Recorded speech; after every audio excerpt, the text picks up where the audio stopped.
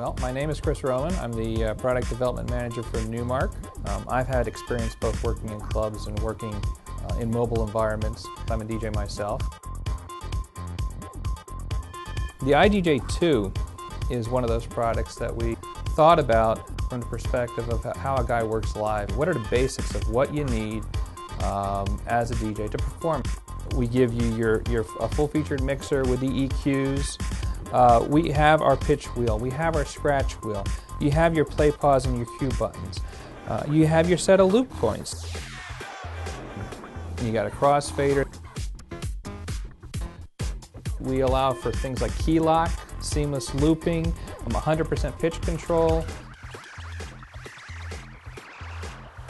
You can set up a seamless loop, you can stutter that loop point. You have your fast forward options, you have a beat keeper built into the product.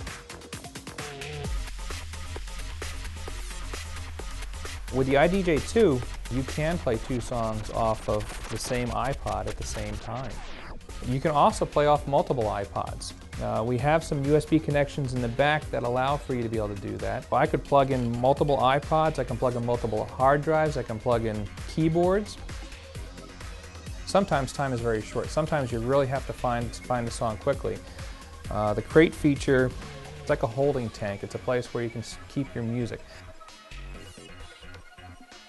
We put a high-resolution color TFT screen on it, and that allows for things like the text to be much crisper. We can fit more text on the screen. To me, having color on this thing makes a big difference.